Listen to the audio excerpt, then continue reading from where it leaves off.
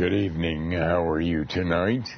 May I again have the privilege and the pleasure of coming into your home to visit with you for a little while? What would you like to talk about this evening on this anonymous telephone program?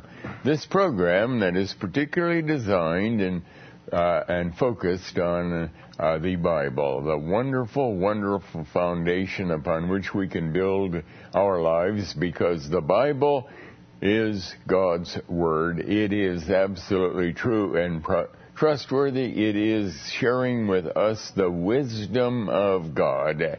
Oh my, sometimes we think we're pretty wise, but really our wisdom fades into nothing compared with the marvelous wisdom of God. Oh yes, many times we read something in the Bible and we say, oh, that doesn't look very wise to me.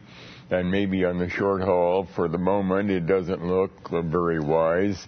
But if we faithfully do what God has declared for the long haul, for the long time, it is going to work out always for the best, because God is God. And He has spoken to us from His infinite mind, His infinite wisdom, and therefore we can never go wrong when we do it God's way. Now, we receive many letters from around the world, and we have one here from a listener in India, a listener in India, asking about a very curious statement in Revelation 17, where it talks about Mystery Babylon. Let me turn to that a moment and look at that verse. We read in Revelation 17 about a woman that was arrayed in purple and scarlet color and decked with gold and precious stones and pearls, and having a golden cup in her hand full of abominations and filthiness of her fornication. And upon her forehead was a name written, Mystery Babylon the Great, the mother of harlots and abominations of the earth. And the question from India is, why is she called a mystery? What is the idea of a mystery? Well, you know, the Bible uses the word mystery from time to time because there are aspects of truth, and many aspects of truth, that God keeps as a mystery. For example, when we go to Ephesians chapter 3, we read there about how the Apostle Paul, under the inspiration of the Holy Spirit about 2,000 years ago, said a mystery had been revealed to him, namely that it was God's intention to bring the gospel to the Gentile world. Now, it had been written about in the Bible, that particular piece of information. We can find many verses in the Old Testament that anticipated this truth, but God had not opened the spiritual eyes of anyone up until that time, or to really understand this, that the gospel was to go also to the Gentile world, beginning with the apostles, and then finally locking it in with the Apostle Paul as he and Barnabas were sent out from Antioch to be the first missionaries to the world. That had been a mystery, but from that point on, it was no longer a mystery.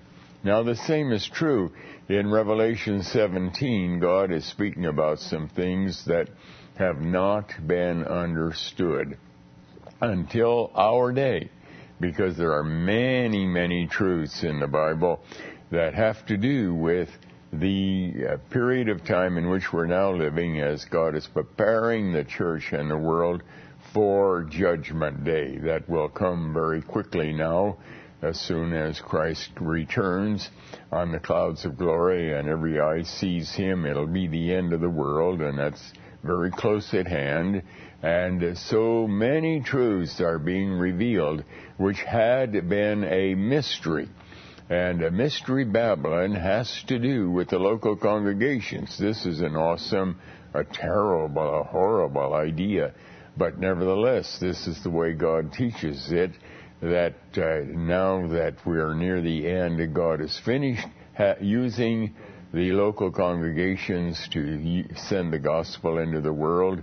And they now are, and God himself has abandoned them. The Holy Spirit is no longer present there.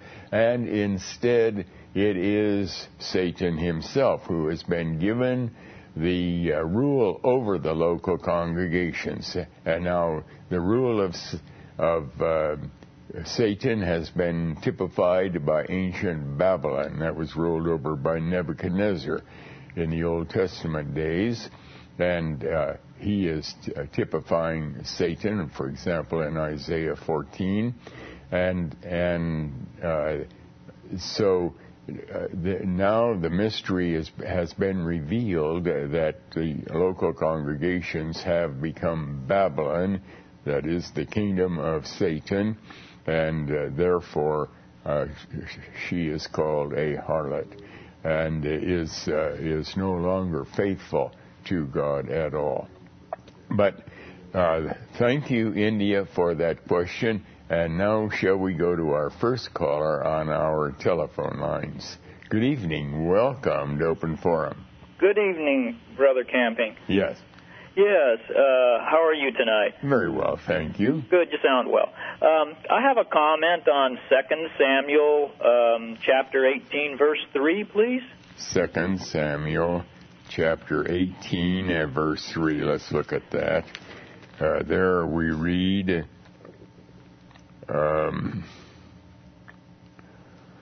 well, let's begin with number 1, verse 1 to get at the context. And David numbered the people that were with him and set captains of thousands and captains of hundreds over them. The situation is, incidentally, the setting is that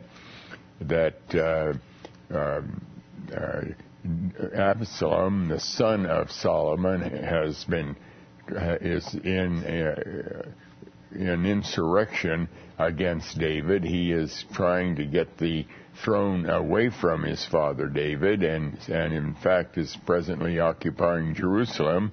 And David has been driven out of Jerusalem, and now the preparations are being made for a final confrontation between Absalom and his armies that have rebelled against David's rule, and David and those who are still loyal to him. And David numbered the people that were with him and set captains of thousands and captains of hundreds over them.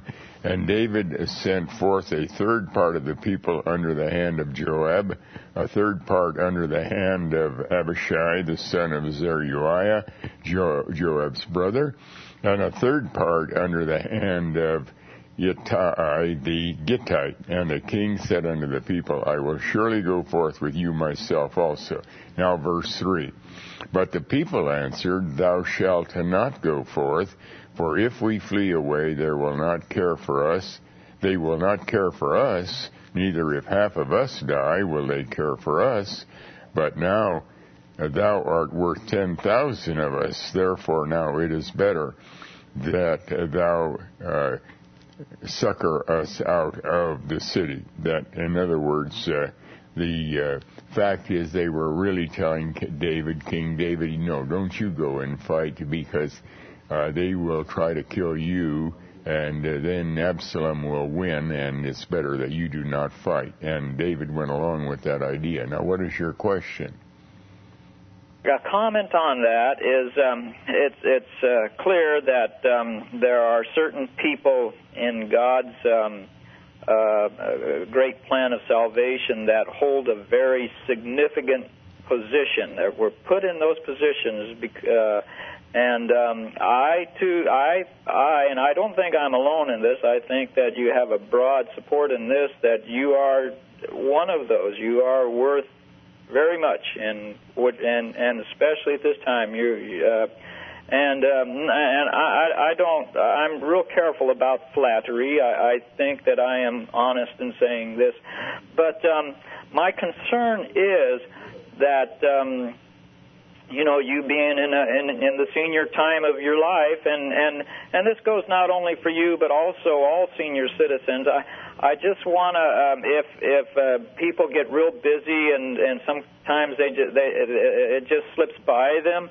But my own mother, in her later age, she had a stroke. It was a blockage from the blood vessel, and it was interesting. They did a sonogram on her carotid artery after she had the stroke, but it was too late, and it showed that the carotid artery was blocked. And I know that there are procedures that are done that if a person's artery is getting blocked, that they can clear that out. And I'm certain you've probably already had this time, but because you're so busy and so many things going on, I thought I would just run that by you and everybody else out there, all the seniors and even people, it's worth checking out and to ward off the possibility of that happening. Well, the fact is, first of all, I'm under God's care, of course, but that doesn't mean that I should live in a dangerous way. And I do get checked out now and then. I'm pretty well aware of where my physical weaknesses might be, because I do believe a whole lot in prevention rather than waiting until something happens. But I do thank you for your concern, and there is an old adage, it's not biblical, of course, but an ounce of prevention is worth a pound of cure. And so I really do believe in prevention. But thank you for your concern. And shall we take our next call, please? Good evening. Welcome to Open Forum. Hi, Brother Camping. Hi. My question is regarding Christians and sin, and I would like you to pick apart 1 John chapter 3 and verse 9. 1 John chapter 3. Yeah, well, 1 John chapter 3 verse 9 is a wonderful and important, every time I say a verse is particularly wonderful or important, I always have to smile, because really everything in the Bible is wonderful and important because it's all the Word of God. But here we read, whosoever is born of God doth not continue in sin, for his seed remaineth in him, and he cannot sin because he is born of God. Now, the big question is, who is it that is born of God? Well, every true believer is born of God. Jesus told Nicodemus in John 3 that ye must be born again, or ye must be born from above. But again, we have to look at that in the light of the whole Bible, and we find that when we become born again, that is the moment that we become saved. Our salvation, while judicially it is complete altogether, because all of our sins, past, present, and future, have been paid for, and therefore God looks at us now through the righteousness of the Lord Jesus Christ. But our salvation was only half complete in application, and namely, we were given a brand new resurrected soul, but we still live in a body that can sin. And that is why we patiently and sometimes impatiently wait for the return of the Lord Jesus, because at that time we will receive our glorified spiritual bodies, which then will mean that our salvation has been completed in every sense. So therefore, when God says that which is born of God cannot sin, he's not speaking about a true believer as a whole personality. Because as a whole personality, we still can sin, because we are living in a body that has not yet been saved. But it's in our soul existence where we cannot sin. because we have been born of God. We've already been given eternal life. Our salvation is complete in our soul existence, but it still has to be completed in our body. And that is why there is a huge difference in the life of the true believer from someone who thinks he is saved. In the life of the true believer, there is an intense, ongoing desire to do the will of God, given the fact that he has a soul, he or she has a soul or a spiritual existence in which they never want to sin again. And what does it mean when it says, "and his seed also remaineth in him"? The seed is Christ. The seed, he is he remains. It isn't like this. It's a seed that's going to grow.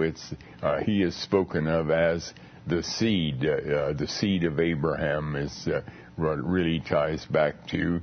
It is a synonym for Christ himself, that Christ indwells us, the Holy Spirit indwells us, and we have been given a brand new resurrected soul. Okay, thank you very much. Thank you for calling and sharing, and shall we take our next call, please? Good evening. Welcome to Open Forum. Good evening. Yes, Brother Camden? Yes. Go ahead with your call. I have a question in Revelation chapter 2, verse 8. Yeah, could you turn your radio off, please? Yes, I just did. I'm sorry. All right, Revelation 2, verse 8. 8, yes. Yeah, there we read, and unto the angel of the church in Smyrna write, these things saith the first and the last, which was dead and is alive. Now, what is your question? Well, when Christ is speaking to this church, doesn't it seem that he is basically asking them to hold on until the end?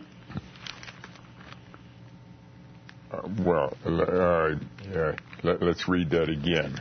And unto the angel of the church in Smyrna write, there these things saith the first and the last, which was dead and is alive. I know thy works in tribulation. He's not talking about holding on till the end that I read in that verse at all. The fact is that the Christ is the one who is the first and the last, and he is the one who was dead. That is, he endured the wrath of God, suffered the equivalent of eternal damnation, the second death, and now is alive forevermore, because he has fully paid for the sins of all those he went to hell for. Well, could you read on verse 10, please? And then verse 10, for none of those things which thou shalt suffer, behold, the devil shall cast some of you into prison, that ye may be tried, and ye shall have tribulation 10 days. Be thou faithful unto death, and I will give thee a crown of life. Now, here, what is your question about that verse? Well, he's talking to the church here. That's what I was trying to figure out. And compared to the other 6 churches that he basically is speaking to, this is one church that he singles out and tells them. Well, he is actually in Revelation 2 and Revelation 3. God has selected 7 churches that were in existence before the Bible was completed. And he is speaking to each of these 7 churches, giving certain instructions, setting forth certain kinds of wisdom concerning them, because they are a picture of the whole church age, that is, of the situations that churches are going to be facing all through the whole period of the church age that would come to an end once the fullness of time came for them, and that was in our time. But as we look at what God has to say to them, we can see what is our expectation for the local church. For example, we see the church at Sardis, which was one of the 7 churches. It already had become a dead church, even though there were still a few true believers. So as we analyze that, we realize, okay, a church can still exist and look like a bona fide Church of Christ, or church that is under the authority of Christ, and yet it may be essentially a dead church with very, very, very few members within it. On the other hand, we read about the church at Ephesus, and God is warning them. Now, if you don't return to your first love, and love has to do with obedience to the commands of God, then I'm going to take your candlestick away. And so again, he is warning that it's possible that you can lose your mandate that I have given you to be the light of the world, that is to be the custodian of the Bible by which the world is to be evangelized, and so that you again are neutralized. And then, as a matter of fact, as we go on in history and we examine those 7 churches even further, we find that after 200 or 300 years, they all disappeared from sight. And so what does that tell us? Well, that tells us that local congregations have no right to believe that they will exist right until the end. They can disappear also. And as we read about these churches, and we see, for example, in a number of them, where he speaks about Satan is already there. Satan's seat is there. Now, Christ is the ruler, and yet Satan has been able to bring into that church tares or weeds, those who appear to be true believers and yet are still under his authority, and in that way he is already there. We read of the Nicolaitans. We read about the woman that's called a Jezebel, indicating that in the local congregations there can come tremendous heresy that brings havoc into that congregation. So as we read about these 7 churches, they are enormous warnings to the churches during the church age. Watch out. Watch out, because look what can happen to you. And you have no guarantee that God is going to care for you right up until the end of time or anything like that. That's not found anywhere in this language of the 7 churches. Okay, can I ask one more question, please? Yes. Okay, my second question is in Matthew 5, verse 31 through 32. Matthew 5:31. Let's look at that. Matthew 5:31. We read there, it has been said, whosoever shall put away his wife, that is, divorce his wife, let him give her a writing of divorcement. But I say unto you, that whosoever shall put away his wife, saving for the cause of fornication, causeth her to commit adultery, and whosoever shall marry her that is divorced committeth adultery. Now, what is your question? My question is, why would Christ say something like that if he knew there was absolutely no ground for divorce? Why would Christ say this? If he knew that there was absolutely no grounds or basis for divorce, why would he say other than her unfaithfulness? Because you see, Christ is, first of all, he is making sure that there's no misunderstanding about God's laws concerning marriage and divorce. And God had introduced a substitute law in Deuteronomy 24, verse 1, that permitted God to divorce Israel, to whom he was spiritually married to during the Old Testament days. And Israel had committed fornication repeatedly. That is, every time they rebelled against God, that was spiritual fornication. And according to the law, of Deuteronomy 22, God should have killed ancient Israel. That is, as his spiritual wife, he should have destroyed them because of all this fornication. So Christ introduced a substitute law in Deuteronomy 24, verse 1, where he said if a man found some uncleanness in his wife, he could write a bill of divorcement and put her away. But the Jewish nation had made a shambles of that law because they decided that word uncleanness had to do with being ceremonially unclean, and any time they had a wife that had any discharge from her body, like when she had her monthly or when she had a cold and had a runny nose or whatever, she was ceremonially unclean, and they could divorce her. And that made a shambles of the marriage institution altogether. And so the first thing Christ does is make a correction. No, I did not mean that you could divorce for fornication. For just anything, any ceremony uncleanness. What that law was teaching was that you could divorce for fornication. And it didn't say either that a wife could divorce her husband for fornication. It was only a husband could divorce a wife. And then on top of that, Christ introduced another law, and he said, whosoever shall marry her that is divorced committeth adultery. So that law now is on the books. Then a year or two later, when he came to Matthew chapter 19, Christ further developed the law of marriage and divorce by rescinding Deuteronomy 24, verse 1, when he says, from the beginning it was not so. A man is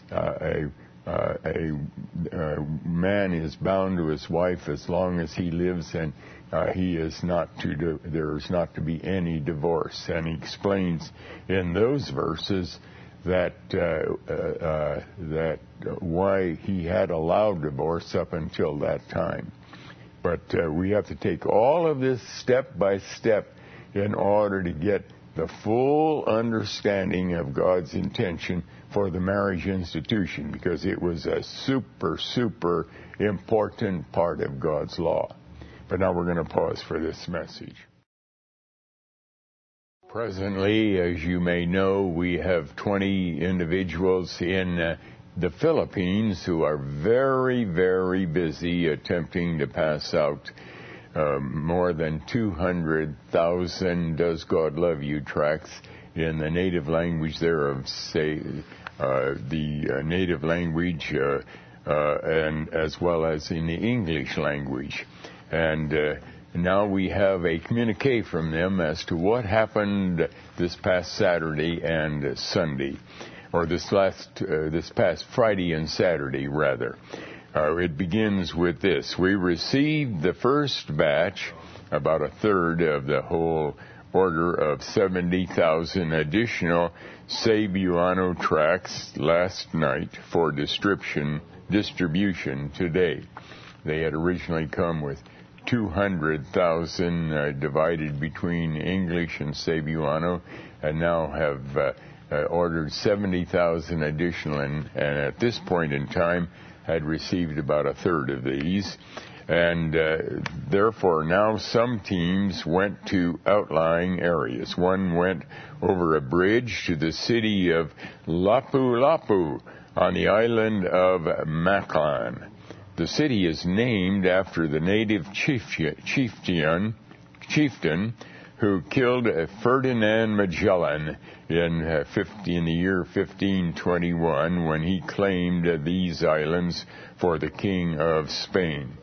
The team was able to distribute all of its tracts and Bibles by early afternoon in a busy market and to have many opportunities to interact personally with the people to tell them about the true gospel and the ministry of Family Radio. We have met several listeners in many locations and are always blessed by those encounters. They are listeners who can listen principally by AM radio which comes from the southern part of the country of Taiwan on a 600,000 AM, 600 kilowatt AM broadcast facility. Another team went to a different market area on Mactan Island with the same good results. Yet another team visited several schools in Cebu City, and the team leader provided this report of their activities. Our assignment today was to visit a few colleges and high schools, and what a blessing it turned out to be for us. The students here are very kind and well-mannered, and they readily accepted the tracts, kept them, and read them intently as they walked along. If someone had already received one, they would politely say, "I already have one," and point to a folder or book in their hands. Some say the more common word finish, which is used everywhere around here to indicate that they had received a tract earlier. We were allowed to stand at the main entrance to a large university right in front of the security guards until we handed out about 2,500 tracts. Then we left for a while and came back at about 4 o'clock p.m. when the day school students were coming out and the night school students were going in. There were thousands of people coming and going through the gate, and we were able to hand out about 6,000 tracts in a short time in that one place. We pray that God will use His words on those tracts to draw many of those people to Himself for salvation. We continue to thank God for His protection and guidance and the wonderful reception to the Does God Love You tracts everywhere. And we have gone on this trip, and for the growing attendance at our nightly Bible studies. A busload of about 15 people from a Christian school came in at 9:30 p.m. last evening as we were finishing our Bible study. They made a 2-hour journey from the city of Da Nang, located north of here, just to attend the meeting. So we had another Bible study for their benefit until 11 o'clock p.m., and they headed back home with some free Bibles and family radio materials. We received today the third of our order for 70,000 Cebuano tracts this evening for distribution tomorrow. Now, on Saturday, 2 teams left the hotel at about 5 o'clock in the morning to catch 2 different high-speed ferries to cities on 2 different islands. They went to the cities of Leyte and Bohol, which are 2-hour rides to the northeast and southeast, respectively. One team leader made these comments about the trip. Our team of 4 ambassadors went to the city of Ormac on the island of Leyte. We traveled for 2 hours on a high-speed double-hull catamaran that traveled at about 40 miles per hour, and the seating resembled that of a wide-body jet airplane. Boarding was similar also, with security checks, sniffing dogs, and seat assignments. We handed our tracts all along the way in the terminal, on the boat, and on the pier in Ormac without any objections by anyone.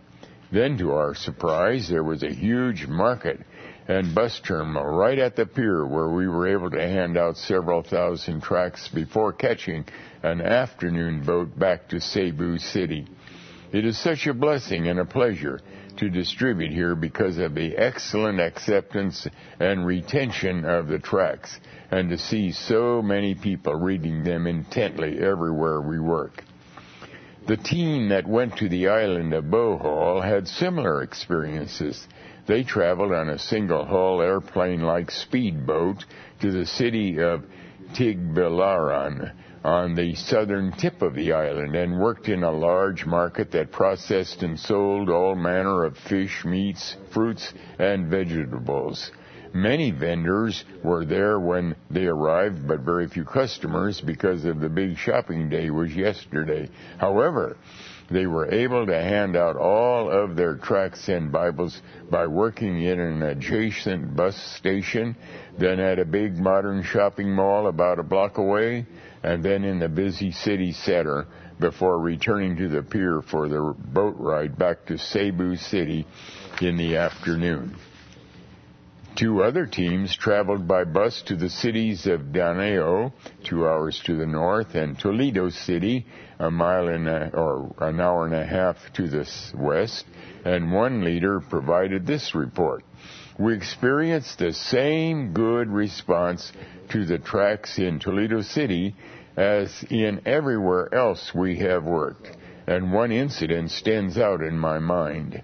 I gave some Cebuano tracts to a group of young men, and one of them asked me if I could read the Cebuano language on the tract. I said no, but I know what the tract says. He then proceeded to point to various parts of the tract, asking repeatedly in a joking manner, "What does this say?" with the whole group laughing along with him. Then I took a tract and pointed to the last sentence and said, "I know that this says, 'Are you ready to meet God?'" And I told the group, "This is a very serious message about God's salvation plan from the Bible, not a joking matter. The Lord Jesus Christ is going to return soon, and if you are not saved, you will stand before His judgment throne and be found guilty of breaking His laws and be cast into the eternal lake of fire." They all became very quiet and started reading the tracts as I left. The Christian school group from Danao showed up on time for our Bible study tonight, and we had a total of about 25 guests in attendance. We received the last third of our previous order for 70,000 tracts this evening for distribution tomorrow, which will be Sunday, and we ordered an additional 20,000 for distribution on Monday. That brings the total number of tracts for this trip to 290,000, of which 80,000 are in the English language and 210,000 are in the Cebuano language. And this is the final statement for that day from the mission team in Cebu City. Well, we surely thank them for their report, and we want to continue to be praying for them that God will bless these dear people, that there may be many who will come to know Jesus as Savior as they hear from the Word of God. But now shall we go back to our calls and take our next caller on our telephone lines. Good evening. Welcome to Open Forum. How you doing, Brother Campy? Very well, thank you. Can you read Matthew 24 and 3? Matthew 24, verse 3? Yes. Yeah, let's take a look at that. Matthew 24, verse 3. And as he sat down upon the Mount of Olives, the disciples came unto him privately, saying, "Tell us, when shall these things be? And what shall be the sign of thy coming and the end of the world?" Now, what is your question? Okay, first question is, what does Mount Olive represent? What does Mount Olive represent? Mount Olives. Oh, yeah. Well, the Mount of Olives, if God uses that to illustrate something spiritual, it really is talking about the body of believers. Remember in Romans it says that we're grafted into the olive tree, and mount, of course, has to do with kingdom. And so it really represents the kingdom of God as it exists at any time in history. Okay, yeah, I kind of thought so. I was wondering why he would call the two witnesses, which are the true believers, why he would call them the olive tree. Because they are identified with the kingdom of God, as we read in Romans, where is that? In Romans chapter 11, I believe it is. Let me turn to that a moment. In where it talks about the body of believers Romans, let me get that a minute. Romans, if you go to Romans chapter 11, where we have been grafted into an olive tree.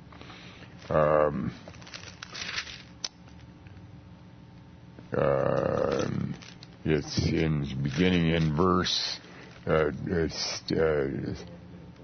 16. For if the first fruit be holy, the lump is also holy, and if the root be holy, we are the branches, and if some of the branches be broken off, and thou, being a wild olive tree, were grafted in among them, and with them partakers of the root and fatness of the olive tree. The olive tree is used here as a symbol of the kingdom of God. Thank you for calling and sharing. And shall we take our next call, please? Good evening. Welcome to Open Forum. Ezra 10, verse 10 through like about 12. So kind of trying to figure out the divorce thing. Are you talking about Ezra? Yes. The book of Ezra? Yes, chapter, verse 10 through about 12. Chapter 10, verse 10 to 12? Have I got that right? And Ezra the prophet stood up and said unto them, is that the verse? Yes. Ye have transgressed and have taken strange wives to increase the trespass of Israel.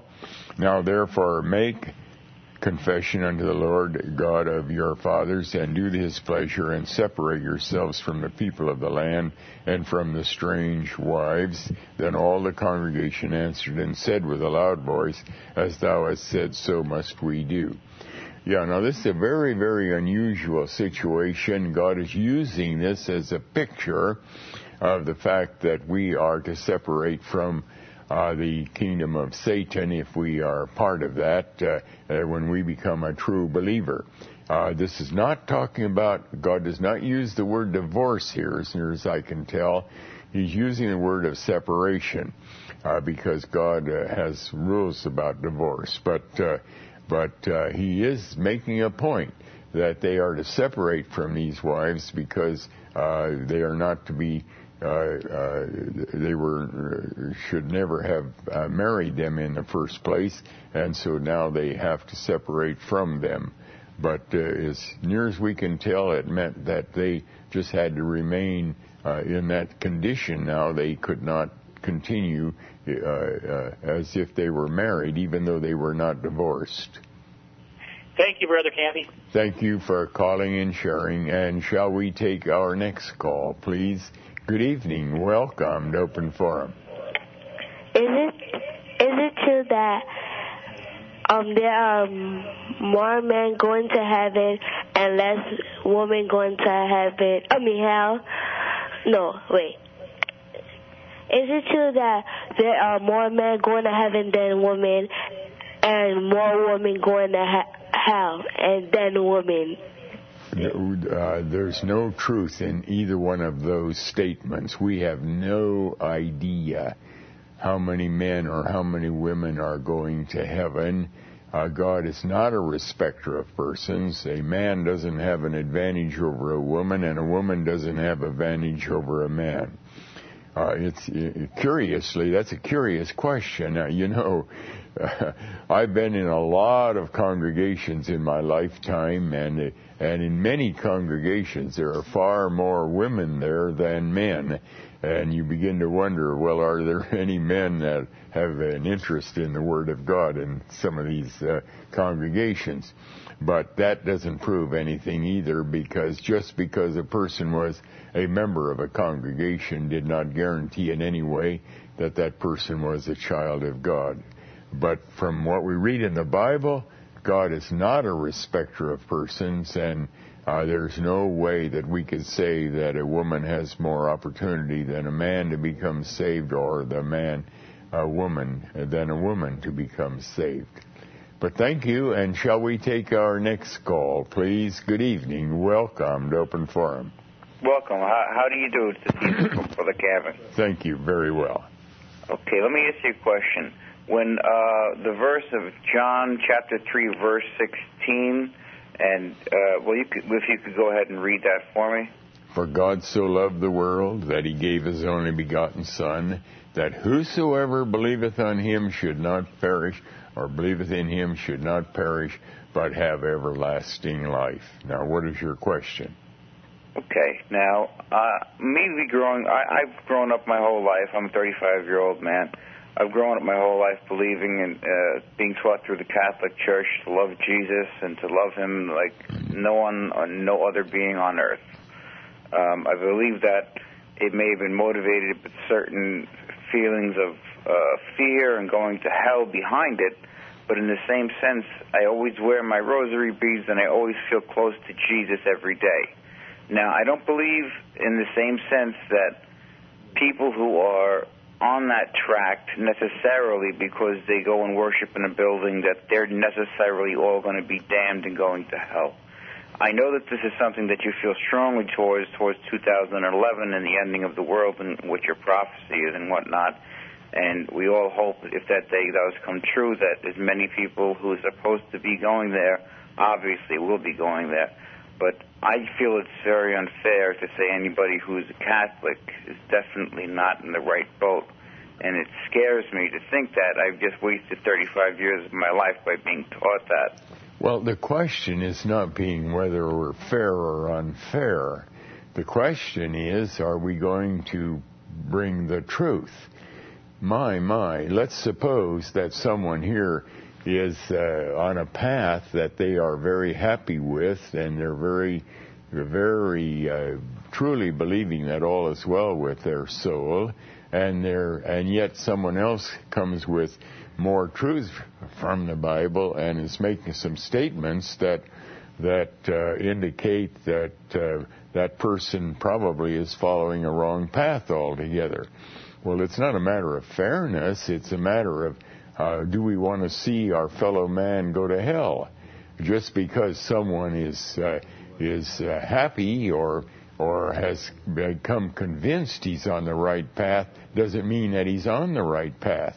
You must remember that every human intuitively knows that he's got to answer to God, and he has selected a religion that he trusts in or that he's most comfortable with in some way.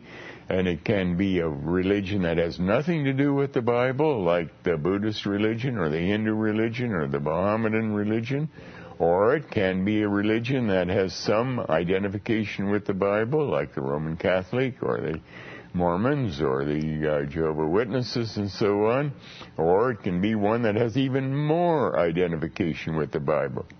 But just having sincerity and faithfulness to your religion, whatever it may be, that is not the solution. The solution has to be, am I truly a child of God? Because if I'm not a child of God, I'm going to end up at hell. Christ wasn't playing games when he said in Matthew 7, verse 21, there will be many in that day who say, Lord, Lord. Already we're seeing he's talking about those who really, really believe they have an intimate relationship with Christ. They say, Lord, Lord, did we not prophesy in thy name? That is, they felt they had been given a real mandate to declare the word of God to others. Did we not do many mighty works in thy name? And so on. And yet God is going to say, Christ is going to say to them, depart from me, ye that work iniquity, I never knew you. Now the tragedy is that now there is no, at that point when this is going on, that Christ is talking about in Matthew 7, and it will take place exactly as he says, and that day is Judgment Day. There's no more mercy, there's no more salvation, there's no more grace, there's no more possibility of salvation. It's all done. It's all over. And isn't it a lot better to begin to think, I better make sure I know where I am spiritually.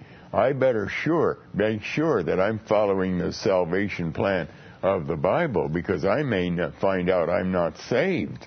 And if I'm not saved, that means that if I die or the end comes, I'm going to end up with those who depart from me. I never knew you, and I'm going to end up in hell. And at least today, if I know I'm not saved, I can still cry to God for mercy, and I can still hope that maybe I'm one of God's elect. And I do know that the Bible teaches that today God is still saving a great multitude. So this is the question. It isn't the idea of putting down a religion or putting down a person who is sincere or a person who is really trying his best to do it right. That isn't the idea. The idea is to help each of us to face the big question, really, what is God's salvation plan? There's only one, and I better know what it is, because if I'm following the wrong plan, it's disaster, and that's the last thing I want to have to happen to me.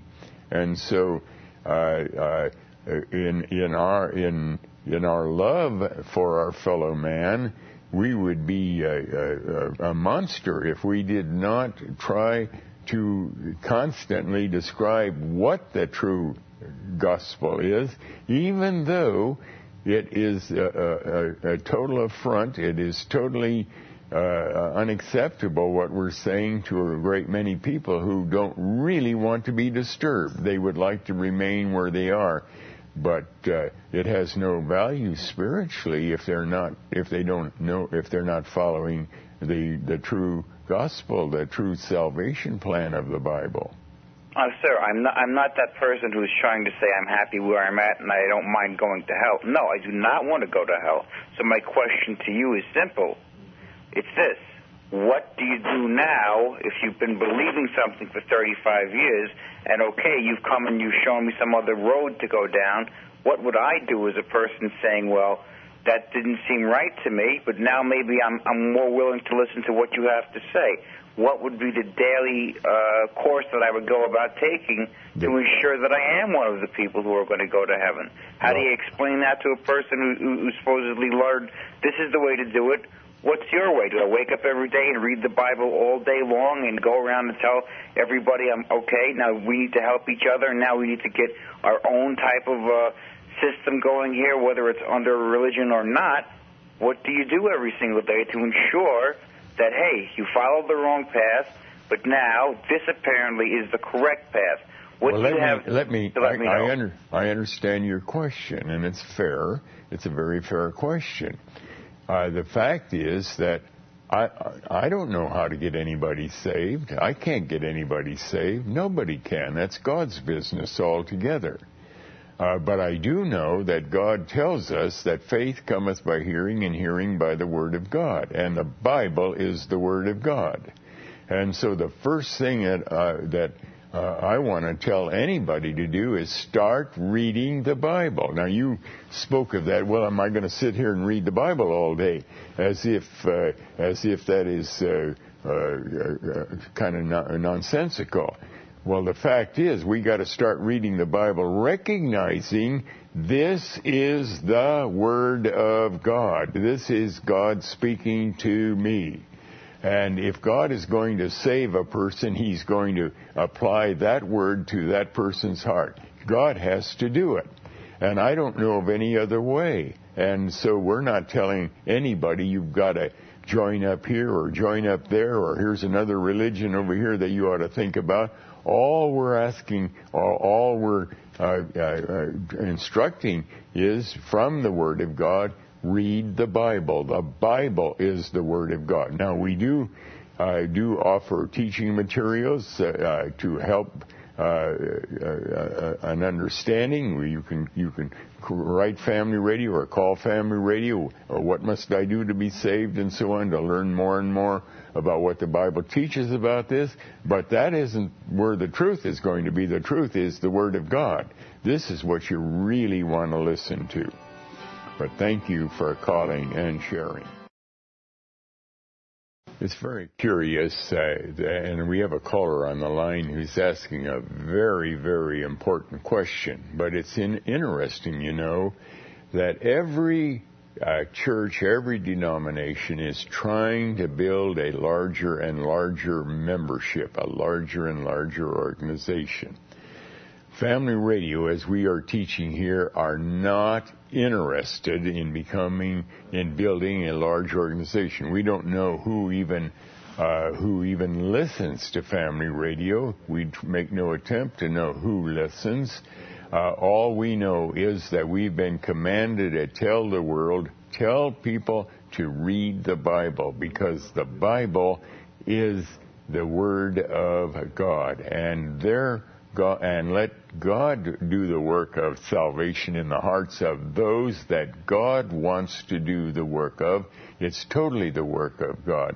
Now, how God does that and for whom He does it, I have no idea.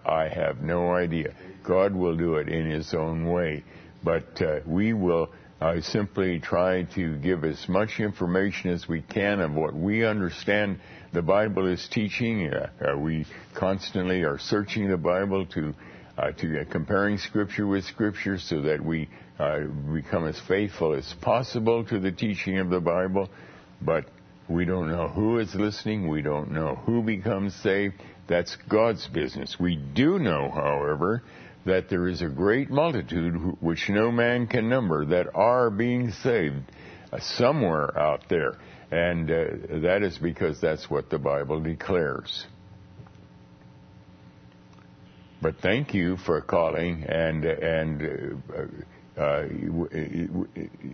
on this program our deep concern is to see people come to the Lord Jesus Christ. We have no interest in just seeing membership or trying to get a whole lot of people on our side. That's God's business. We don't know anything about that.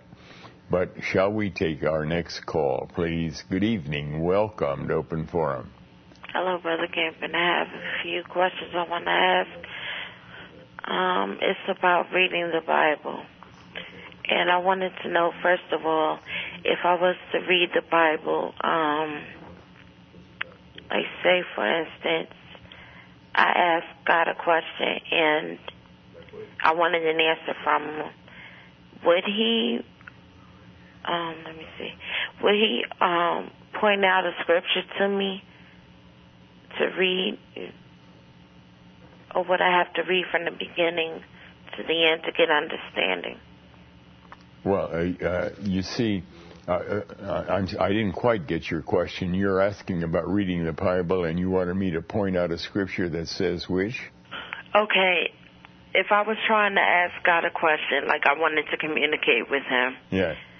And I know that the only way that He communicates with us is through the Bible. So if I was to open up the Bible, just say wherever it happens to open up at, would it be something that He would want me to know? Well, we don't play games with God at all. We simply there are. Let me outline 2 or 3 principles here. Number one, we have to recognize that the Bible is the Word of God. So we approach the Bible with awe. We approach it with trembling, because this is God speaking to me. If we approach the Bible just like any old book, like any book that man has written, it's not going to mean anything. But we have to approach the Bible. This is God speaking to me. Secondly, we approach the Bible recognizing that I don't understand at all what God is really saying. Now and then, as I read, there may be a sentence that I understand a little better, but basically, there's so much of it, I don't know what God is saying. But I can ask God. And now we come to the question of, what do I ask God? Do I simply come with a shopping list of items? Oh, Lord, I want you to tell me about this and tell me about that. No. We go to the Bible and we say, Lord, we earnestly desire to know more about this question, but you in your own way have to open my spiritual eyes, because, and God may or may not. It isn't a question of, if I ask a question, God is going to give me an immediate answer. No way. The Bible, one of the principles God gives us is that we wait upon the Lord. And so we have a question. Well, okay, we can pray, oh Lord, I have this question. Please, could there somehow be an answer? And yet I know I have to wait upon Thee. And in the meanwhile, I keep reading the Bible slowly, carefully. And maybe as I read along, I'll run into a verse that does speak to my question. Maybe I won't read a verse that speaks to my question, and it's going to remain unanswered for, maybe I'll never get an answer to it. And that's okay, because I know God is in charge. He will tell me what He wants to tell me, and that's good enough. But the important thing is that I begin to recognize this Bible is God's Word to me. And it's just not, well, I got to sit around reading all day reading the Bible. No, it's the opportunity that I have to sit down with that Bible and slowly, carefully, prayerfully read this verse and the next verse and the next verse. And from time to time, I may read something that I begin to have some understanding, and I can communicate with God at any point and say, oh Lord, help me to understand. And if I do understand, oh Lord, help me to be obedient, because I know this is a law book. You are giving me commandments by which I have to live, and I know this is enormously serious business. This is not something where I'm playing games with God or mocking God or poking fun of the Bible. This is something that is super serious. This is your word to me, and oh Lord, how I want to know truth. And maybe in the process, I too can become a child of Thine. I have that hope that maybe I too could be one of God's elect, but I know I have to wait upon Thee. Okay, now, one other question I wanted to ask, well, actually two. Now, when I read the Bible, should I read it from Genesis on, or would it be all right for me to open it from a certain chapter and read on? You know, the fact is, the whole Bible is the Word of God. And from one time, you may just want to read it fairly rapidly just to get the general historical setting of how God has written. You begin right at Genesis chapter 1 and just read through. But on the other hand, you may after you read for a little while, you may open up to another part of the Bible and simply read, it may be the Psalms, it may be Philippians, it may be Matthew, and you read there. Wherever you're reading, it is super important. And it isn't so much where am I reading, but the important thing is that I am recognizing this is the Word of God, and I am to tremble before it and recognize that each and everything God has said is exceedingly important, even though much of it I can't understand. And as a matter of fact, if you find that you're in a chapter and you just can't understand, there's nothing to keep you from going to another part of the Bible to see maybe there's a chapter there that I can understand more readily. But you have to take time with the Word of God. And thank you for calling and sharing. And shall we take our next call, please? Good evening. Welcome to Open Forum. How are you, Mr. Camping? Very well, thank you. Go ahead with your call. Yes, my question is,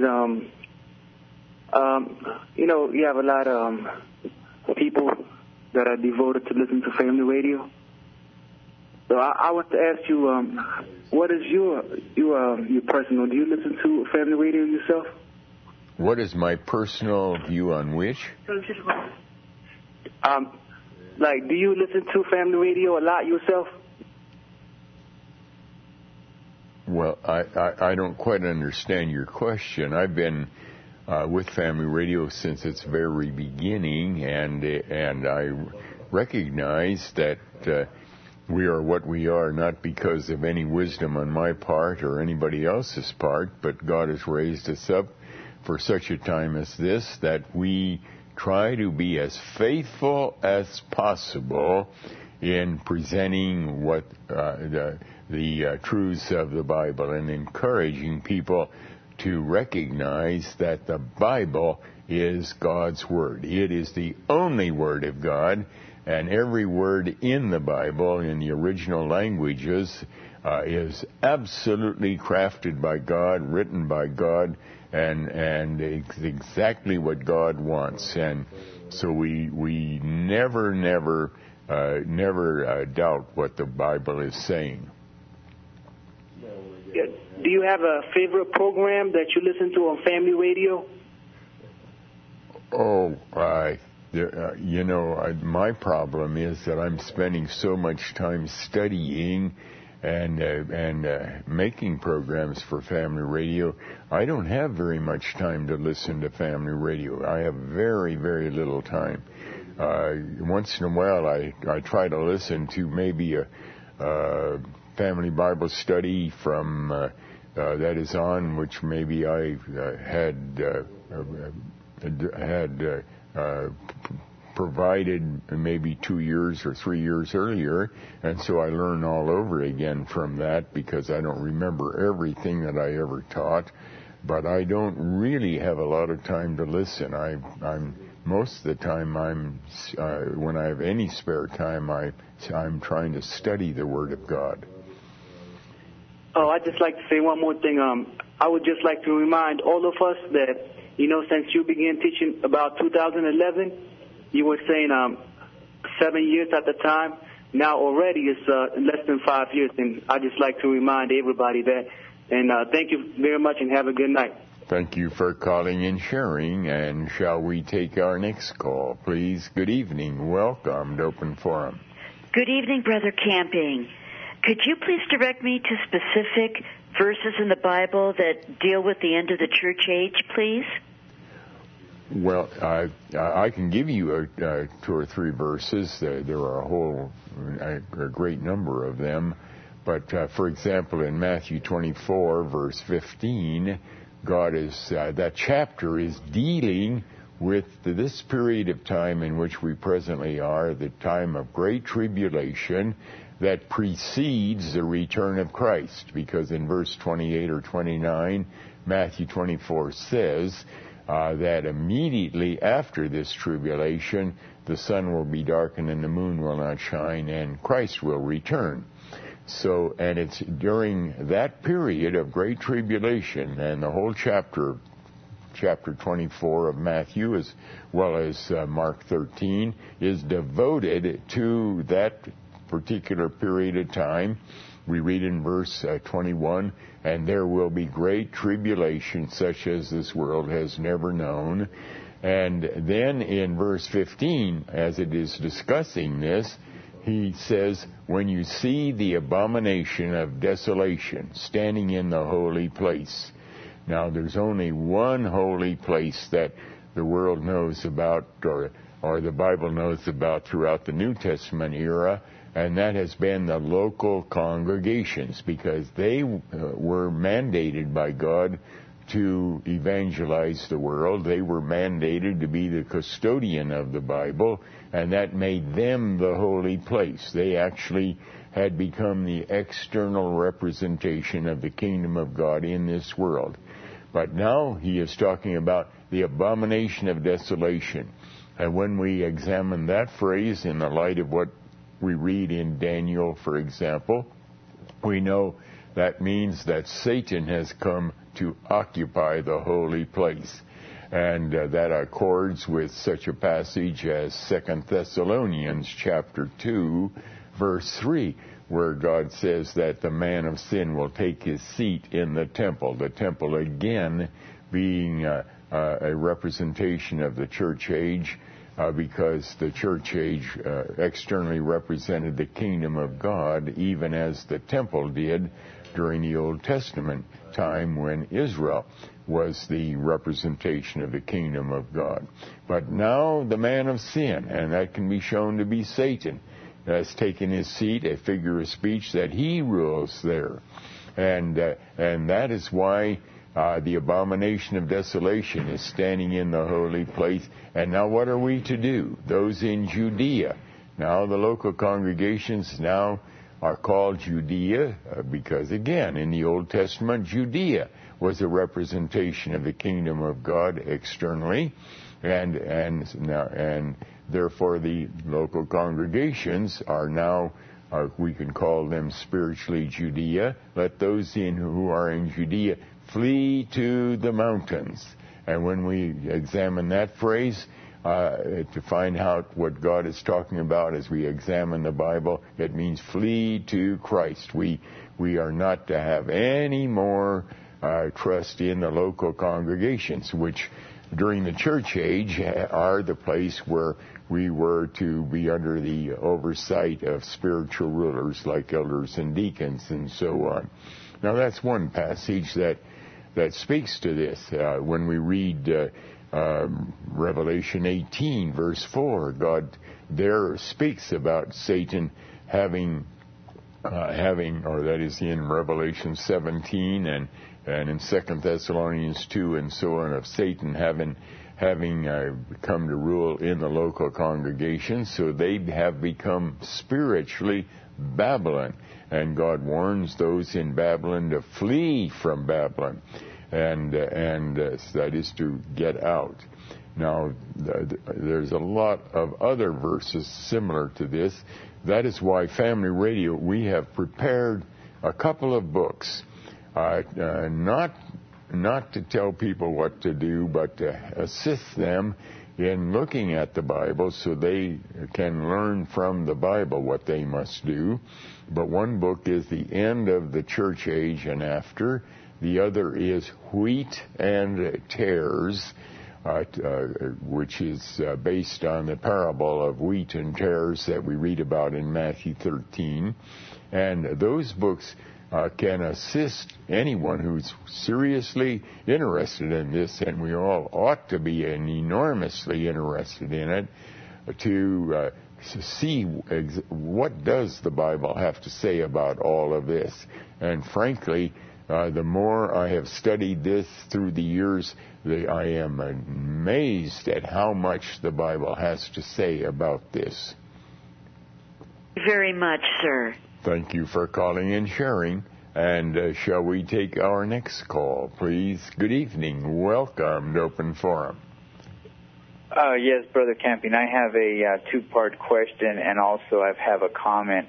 I would just like to say I listen to family radio all the time. I've downloaded all the open forums, and I listen all day long and all night. And I just want to, I know I'm speaking for a whole host of God's children when I say that we love you dearly, Brother Camping. And my question is 1 Corinthians 7:39. 1 Corinthians 7:39. Yes, that is a verse that really locks it in when we talk about that there is not to be divorce of any kind. We read there that the wife is bound by the law as long as her husband liveth. But if her husband be dead, she is at liberty to be married to whomsoever she will, only in the Lord. In other words, if the wife is bound to her husband, then the husband obviously is bound to the wife, and therefore, even though we can go through the antics of a divorce or whatever, in God's sight, no, you're still bound to each other, and you cannot marry anyone else as long as your present spouse is living. Brother Camping, my question is, before marrying my wife, it was apparent to me that she was a true child of God.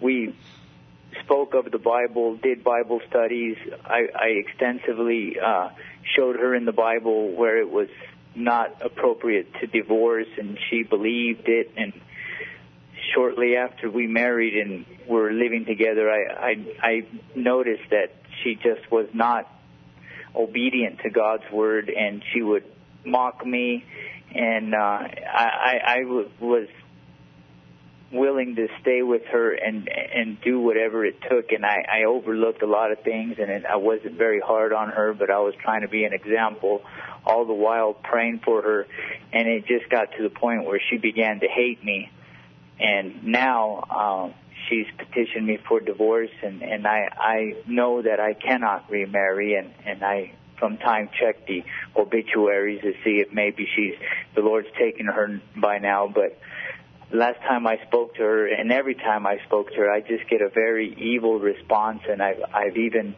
asked her forgiveness, and she says it's just better that we stay separate, and I find a peace when I hand it over to God. But my question is, being so obedient to the Lord, why would He put me through such a testing program at such a young age?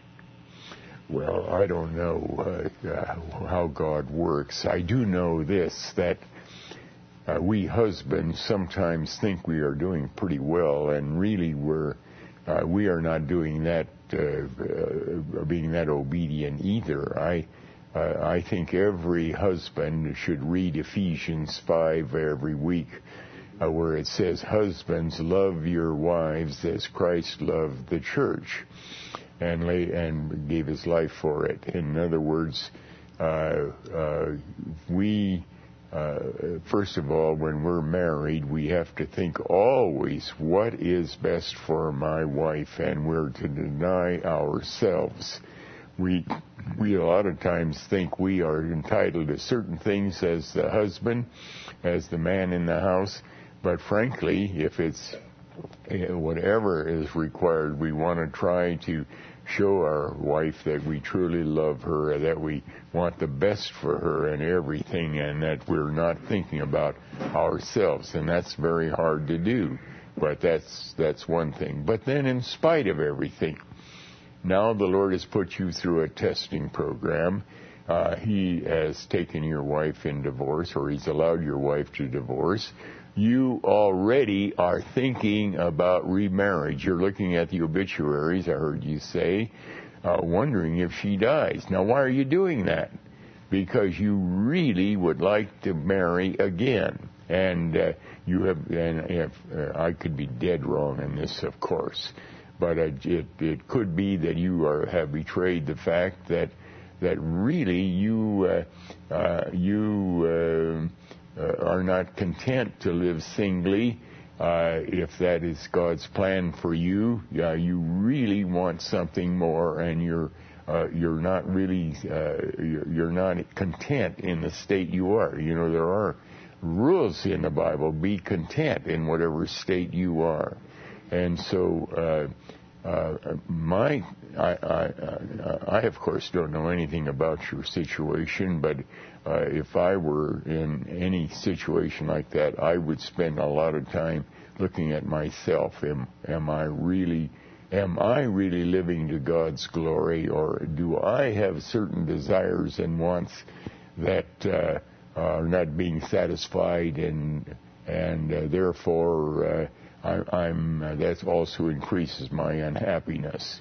But that's all I can offer to you is just take it to the Lord and oh Lord, have mercy, give me wisdom, and work in me to will and to do of your good pleasure and not of my good pleasure.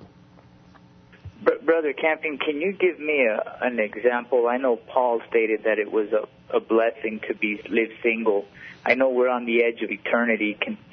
Can you give me an example of living a life singly as a eunuch, so to say, and can you give me an example of a testing program that somebody went through in the Bible?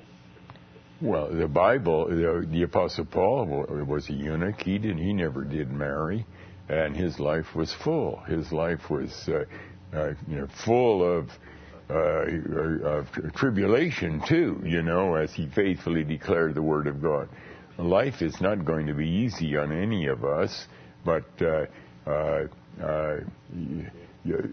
you see, you've got to be careful that what your real problem is that you're not ready to accept it. At least it sounds to me, and I could be dead wrong again. I hate like everything to make a judgment in matters, but just in trying to assist you in your thinking, it could be that you are not satisfied with what God has allowed in your life, and you want something different, and so you're uneasy and you're unhappy, and instead of just leaning back on God's almighty arms and saying, well, if this is the way God wants it, let it be. Let me turn my attention to Christ and quit thinking about what I am being shortchanged on. Let me stop thinking about the fact that now I have to remain single and just wearying myself about that. And turn that around and say, okay, the Lord has made me single now. How can I live to God's glory? Oh, Lord, help me just to focus on you. Amen. Thank you, Brother Camping. Thank you for calling and sharing. And we have come to the end of our time. The Lord willing, we'll be back together and the next day for another open forum. Until then, may the Lord richly bless you. And don't stop reading the Bible. Don't stop reading the Bible. And always remember, as you read it, it is the Word of God. Good night.